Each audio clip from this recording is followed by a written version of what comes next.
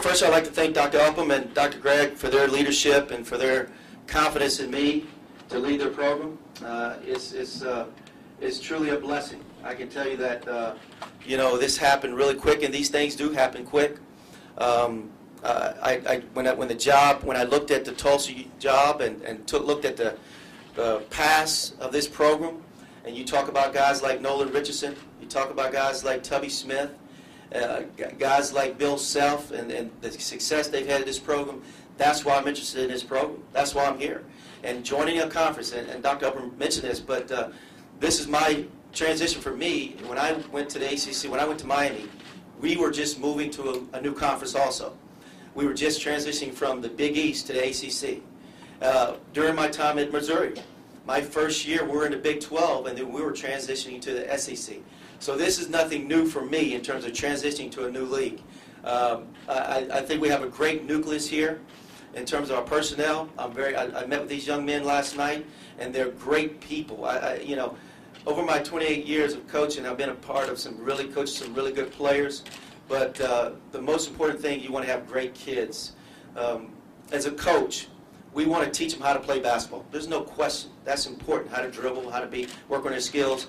But my proudest moments, we've won some games. I've beat Kansas, we won in North Carolina in my career. But my most proudest moments are the fact that we graduated 34 out of 36 individuals during my time as a head coach.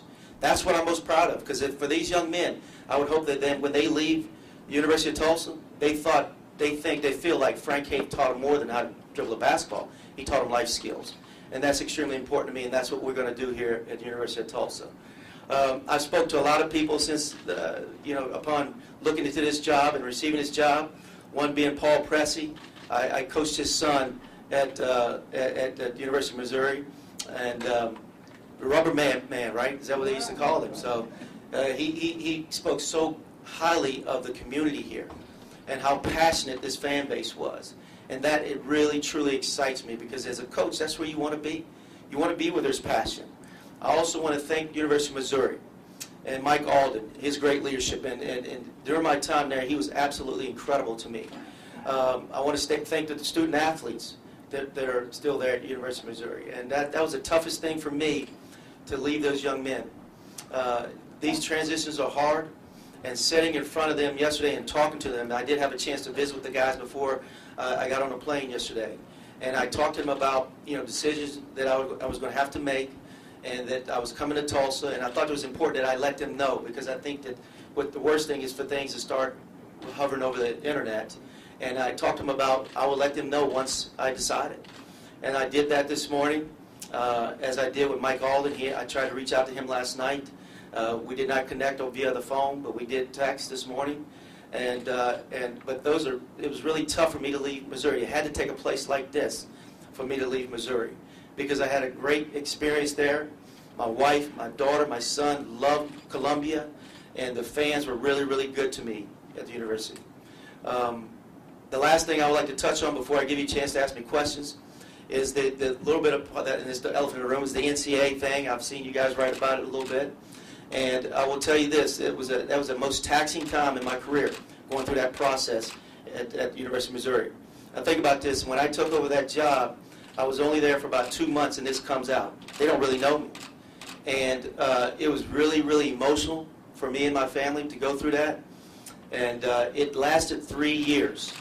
And you can imagine how hard that was for us. I take full responsibility for the things that happened under my watch. And I served my 5 games for that. I wanted to appeal the process. My legal counsel did want to appeal the process, but we chose not to do that because we wanted to move forward. The university, I thought that was best for the university, our players, our program, and my family, and that's why we chose not to do so.